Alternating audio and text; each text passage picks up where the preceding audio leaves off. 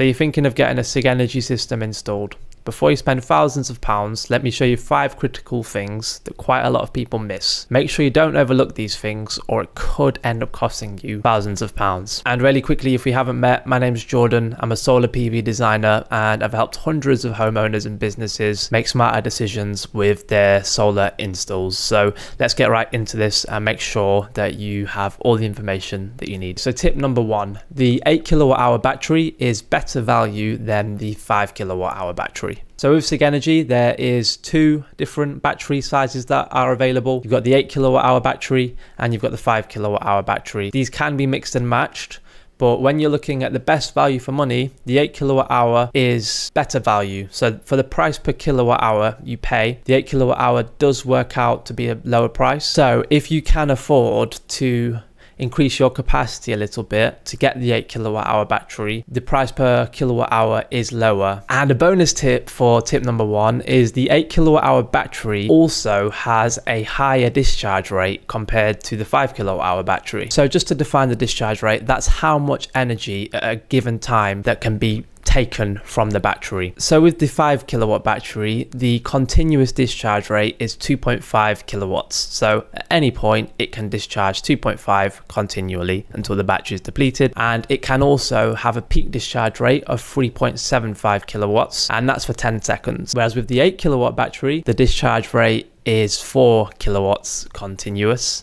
and for 10 seconds, the peak discharge rate is 6 kilowatts. Not only is the 8 kilowatt hour better from a price per kilowatt perspective, you're also getting better discharge. Of course, in absolute terms, the 8 kilowatt hour battery is more expensive. It's a larger battery, but you do get a battery that has a higher discharge rate and a better price per kilowatt ratio. So definitely go for it if you can. All right, tip number 2. So you don't need to get the gateway straight away. So a question I get asked quite a lot is, Jordan, do you actually need the gateway? Is it something you'd recommend? My answer is yes, I would recommend it. But if you don't get a lot of power cuts and you're also not going to kick yourself if you ever do get a power cut and find you can't use the energy you have in your batteries, if you're just not concerned about that, skip out on the gateway. You'll save yourself around £700 to £1,000 and you'll have all the same features you otherwise would have had, apart from backup function and also a few things to do with certain dedicated circuits. You can connect things like backup generators and heat pumps to it as well, but there'll be very, very special cases. You can also retrofit the gateway after if you want to. It will be extra work because obviously someone's going to have to come around again and there will be more labor involved, having to basically undo some of the work that was already done to install the gateway. Tip number 3, and this is a massive one. So make sure you listen to this carefully and make sure you relay this information back to your installer, because I've seen a lot of people get this wrong. So earlier, we mentioned that the batteries have a discharge rate. Both the 5 kilowatt hour battery and the 8 kilowatt hour battery have their own discharge rate. If you add 2 8 kilowatt hour batteries together, you get double the discharge rate. Same for the 5 kilowatt hours. Basically, as the batteries go up, the discharge rate goes up in a linear fashion. But what a lot of people maybe overlook or don't seem to realize is that you are at the mercy of not only the battery discharge rate, but the inverter discharge rate.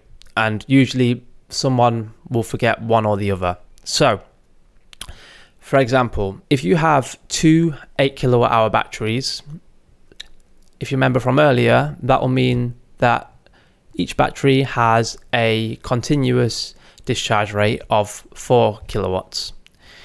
If you have 2, then it will obviously be 8 kilowatts of discharge rate available from the batteries. If you then go and spec the inverter to not match the discharge rate of the batteries, then your inverter is going to bottleneck your batteries. So as a really, really easy example, got our 8 kilowatts of discharge rate. If we then add a 6 kilowatt single phase hybrid inverter, the inverter is going to bottleneck the battery discharge by 2 kilowatts. So although the potential discharge rate from the batteries is 8 kilowatts, the inverter is then limiting that discharge rate to 6 kilowatts. Make sure the inverter discharge rate and the battery discharge rate match. That is very, very important. And if you think that you may add batteries in the future and even want to maybe add a little bit more capacity to the inverter, by all means you can do that at the point you install. But then obviously you do have to also be aware of DNO restrictions, as more commonly the DNO is putting limits on the amount of inverter capacity that's being allowed in a property. Okay then, so moving on to tip number 4. Make sure when you're planning the system, you think about future proofing from when the system is being installed. There are 2 options available for mounting your SigEnergy system. You have a wall mounted system and a floor mounted system. So I usually recommend wall mounting the batteries if you're limited on space and for safety, if you want them out of the way, out of the reach of children or pets. But if you want to make sure the system is future proofed, then going with a system that is floor mounted on floor brackets is the best way to go by far. The wall mounting kit has weight restrictions, so you won't be able to add more than 2 batteries to the wall itself. Whereas with the floor mounting kit, you can add the full stack of batteries, and you can also, if you want to sacrifice one of the batteries and maybe have a look at their DC charging options, perhaps now or in the future, where you can do 2-way charging with your EV, then that will be very easy to do if you went with the floor mounting option. Whereas if you went with the wall mounted option, you may find that that would be very, very hard to do and likely impossible if you've already got 2 batteries. For future proofing, definitely go with the floor mounted system. It's the one I recommend for most people, unless there are real concerns about the batteries sort of being in the way, or having access to by children or pets or something like that. And just as another little bonus tip for that as well, the batteries stack vertically. So when you are planning the install of your system, do keep that in mind. If you want to add batteries in the future, but perhaps the installer wants to put the gateway on top of the stack, or perhaps any of the other components on top of the stack, or maybe even yourself, if you're thinking of putting it in a location where you can't stack vertically very high, bear that in mind when you're thinking about where the battery could go, because that will limit your options for future upgrades, and it may make the installation more costly if you have to then move the battery.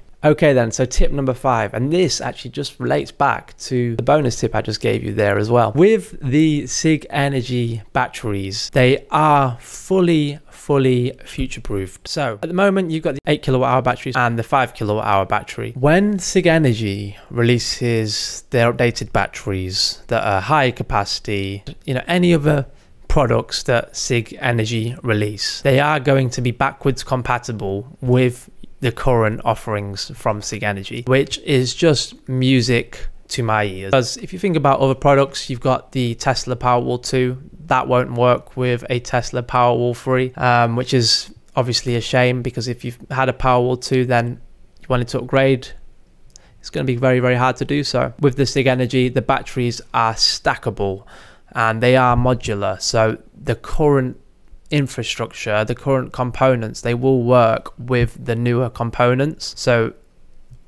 having the system installed today is not going to affect your access to technology in the future, which is just fantastic, and it means the system can grow with you and grow with your energy demands, and it's one of the biggest selling points and why I love SigEnergy so much. All right, so there you have it, 5 things to know before installing SigEnergy. I do hope you've enjoyed this video. I'm planning on making a lot more videos this year, so do subscribe and also leave a comment down below. I will be replying to all the comments, so if you've got any questions or want to pick my brain about anything at all, then please do. Also, if you've got any feedback, then I would love to hear it. By no means do I know everything, so always looking forward to speaking to like-minded people. All right guys, thank you very much for watching. Goodbye.